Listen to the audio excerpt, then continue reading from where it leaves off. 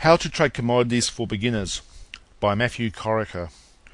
Investors have been feeling the painful reality from the recent market correction due to the subprime mortgage crisis and are wondering where to invest their hard-earned savings over the coming years.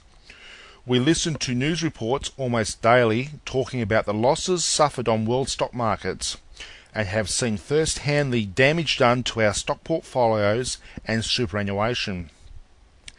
As a professional investment advisor and dealer, I know exactly where the money goes in these hard economic times.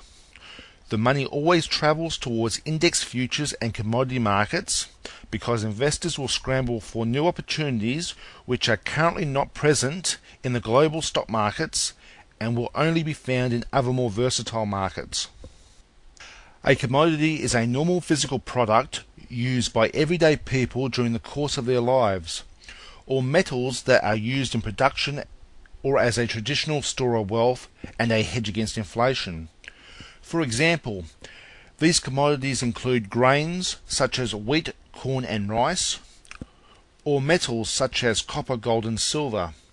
The full list of commodity markets is numerous and too detailed for this article. The best way to trade the commodity markets is by buying and selling futures contracts on the local and international exchanges. Trading futures is easy and can be accessed by using the services of any full or online futures brokerage service. Traditionally, there is an expectation when trading commodity futures of achieving higher returns compared to shares or real estate, so successful investors can expect much higher returns compared to more conventional investment products. The process of trading commodities, as mentioned above, must be facilitated by the use of trading liquid, exchangeable and standardized futures contracts, as it is not practical to trade the physical commodities. Futures contracts give the investor ease of use and the ability to buy or sell without delay. A futures contract is used to buy or sell a fixed quantity and quality of an underlying commodity at a fixed date and price in the future. Futures contracts can be broken by simply offsetting the transaction.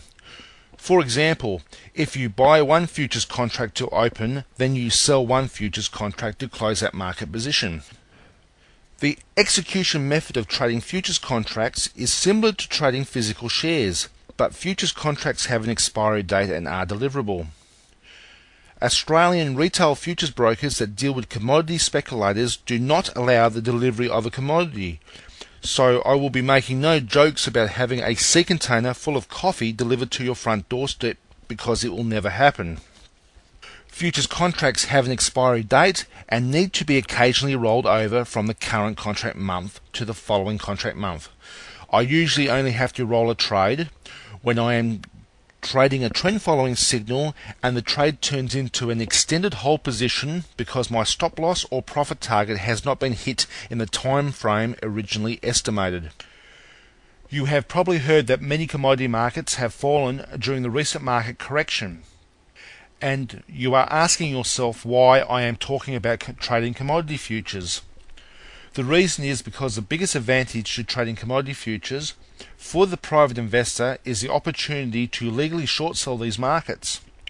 Short selling is the ability to sell commodity futures, creating an open position in the expectation to buy back at a later time to profit from a fall in the market. If you wish to trade the upside of commodity futures, then it will simply be a buy to open and sell to close set of transactions similar to share trading.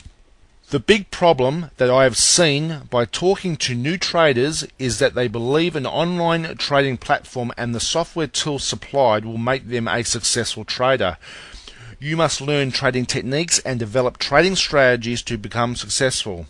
The best method that I have found is by developing mechanical-based trend-following strategies that remove illogical decisions based on emotions. Mechanical trading can be defined as methods of generating trading signals and quantifying risk that is independent of the trader's discretion. The mechanical trading method is preferred because it is impossible to base all your trading decisions on a discretional method, as human beings are prone to changing their judgment subconsciously when trading over months or many years.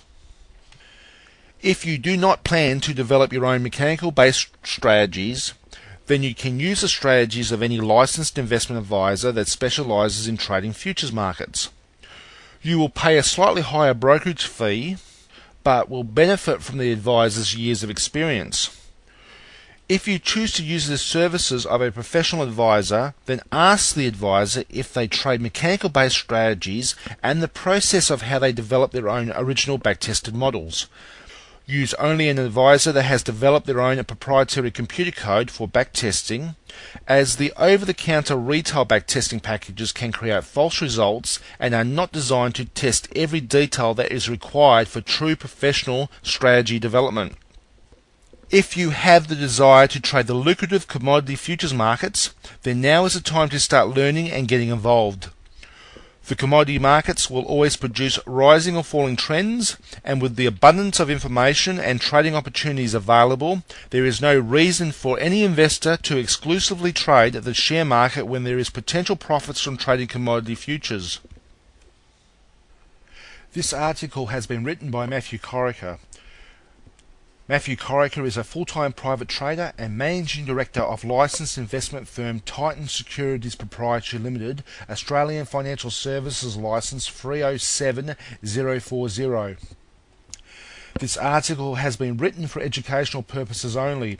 If the reader wishes to trade any financial market due to this article, then to satisfy any unforeseen disclosure obligations of the writer as an Australian Financial Services licence holder, please refer to the standard risk disclaimer located at www.titansecurities.com.au.